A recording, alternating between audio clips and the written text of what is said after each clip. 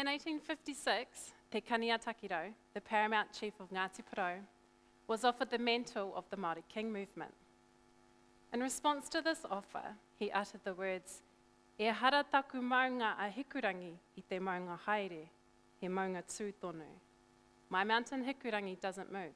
It remains firm and steadfast.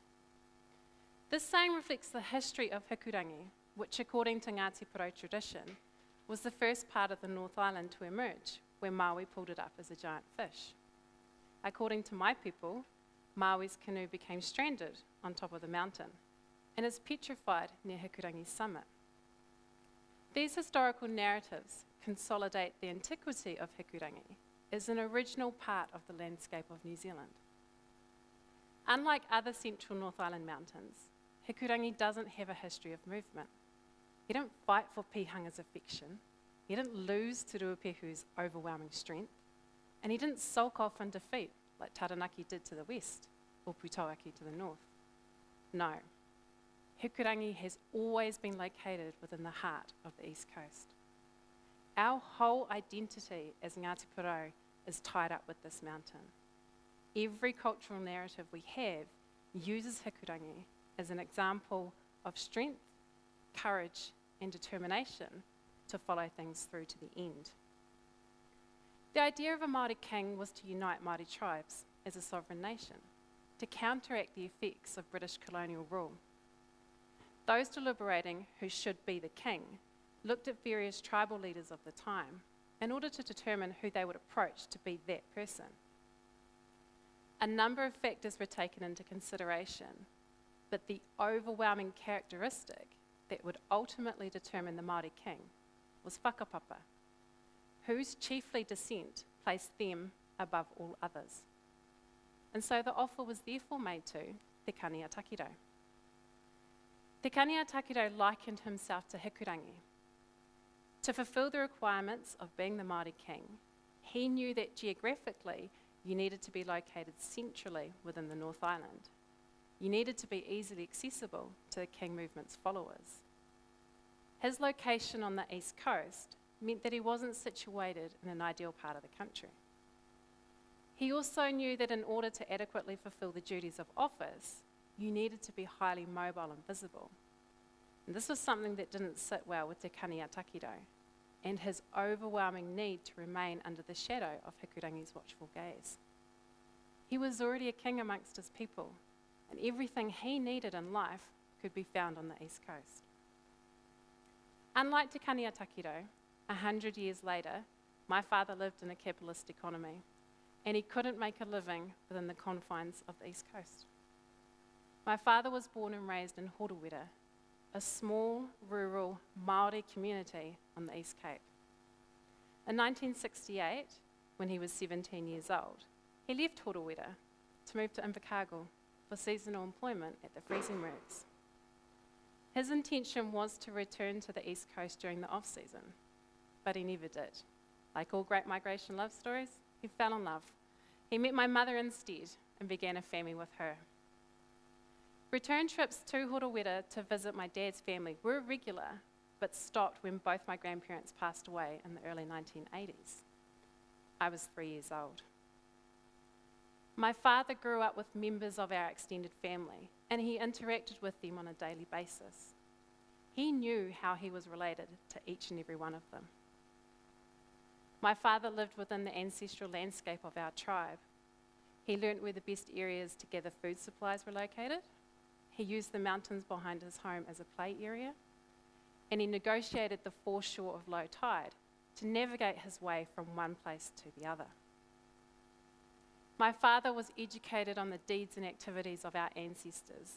He was imparted with the morals and the guiding principles of these narratives, and he developed his identity as a person of Ngāti Porou descent based on these stories. This was his whakapapa, the framework upon which his knowledge of our people, our place, and our time was created. Now, in its simplest form, whakapapa can be defined as the layering of names in order of descent from a particular ancestor.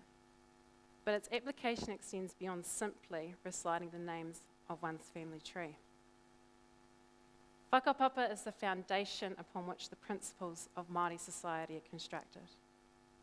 It acts as a framework upon which the fundamentals of Māori knowledge are formed, a framework that binds all things together in both the physical and spiritual worlds, so that our knowledge systems and our philosophies are created, developed, and transmitted from one generation to the next.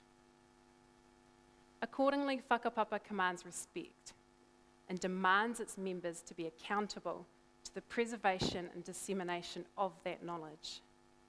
My father's migration southwards stopped this from happening. When he left the East Coast, he left his whakapapa behind, and he decided that it didn't have a place in Invercargill, in our home, and in our lives. As a result, my sister and I grew up knowing virtually nothing of who we were as Māori, of who we were as Ngāti Porou. My last visit to the East Coast had been as a 3-year-old, and it wasn't until I was 23 that I returned back there. In 2007, my father passed away suddenly of a heart attack. We buried him in Invercargill.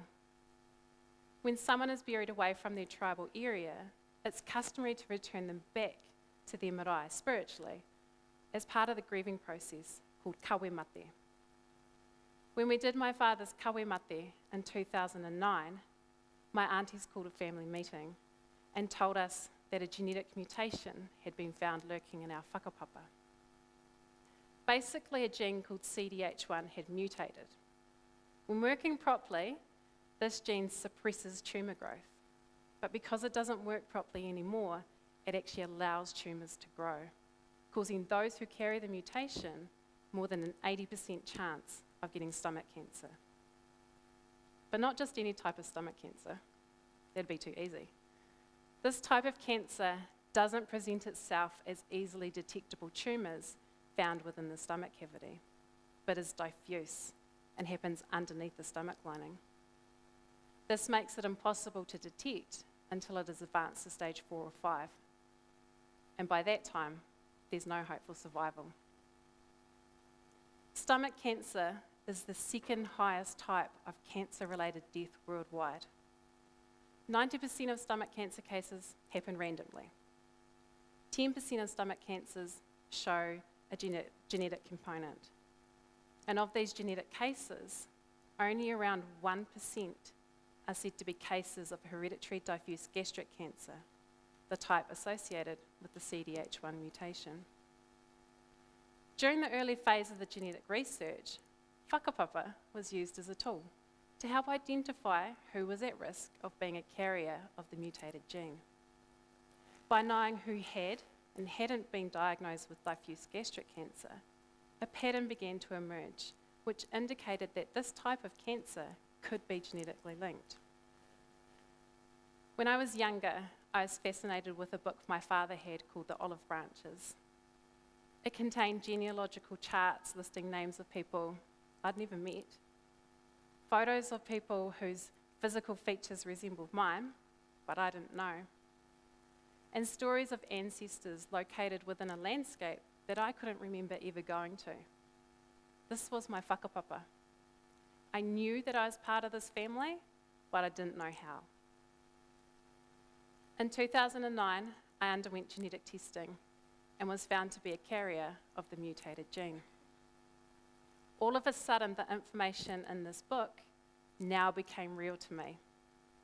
No longer did I think that whakapapa was some abstract concept that existed in some other reality that didn't require my participation or my understanding.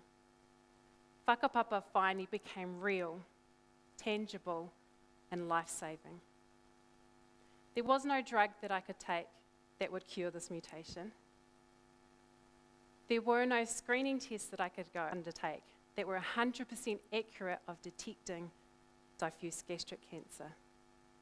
There were no other options available that would prevent hereditary diffuse gastric cancer from occurring other than to have my stomach removed.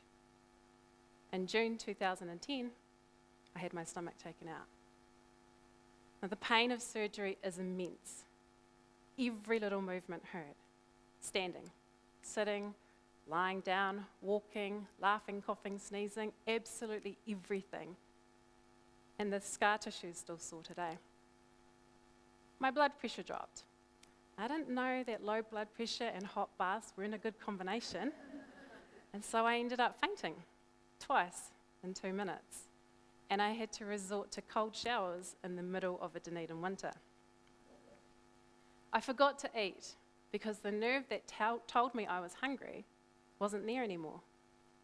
When I did eat, I spewed every single time, and I hated eating, I hated meal times. I was constantly tired and anemic. I questioned myself all the time why the hell I would put myself through all of this when I didn't even have cancer in the first place. 5 years have passed since my stomach removal, and the one thing I've learned is that my mental resolve is far stronger than I ever knew.